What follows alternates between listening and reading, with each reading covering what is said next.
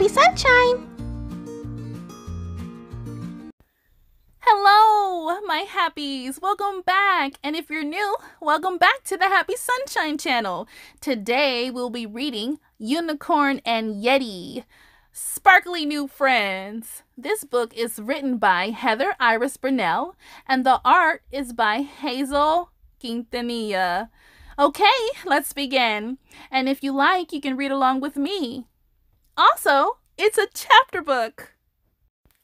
Chapter 3, Snowball Fight. Splat! Did you throw that at me? I thought we were friends. It was just a snowball. Throwing things at friends is not nice. But throwing snowballs is fun. We could have a snowball fight. Friends should not fight. Friends should talk about their problems. But we don't have any problems, do we? No, a snowball fight is not a real fight. So you want to have a pretend fight with balls of snow? Yes, but I will probably win. I am very good at snowball fights. How does a snowball fight work?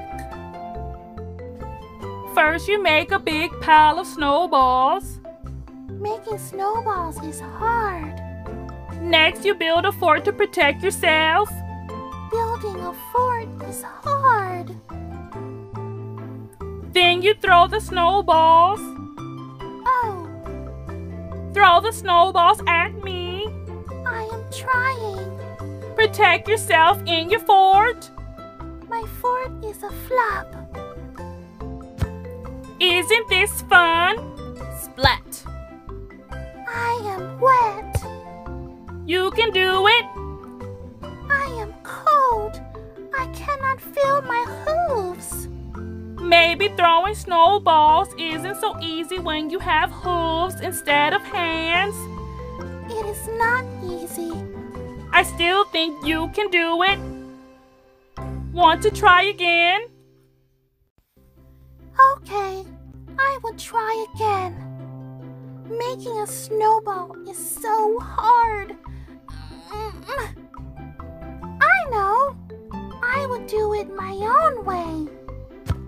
Splat. I've been hit.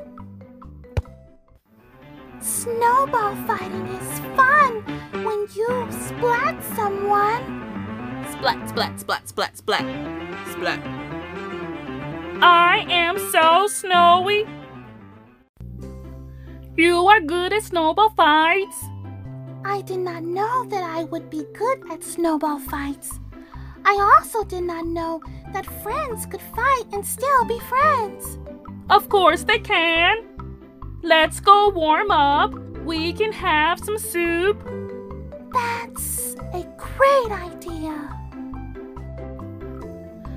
You knew just what I needed.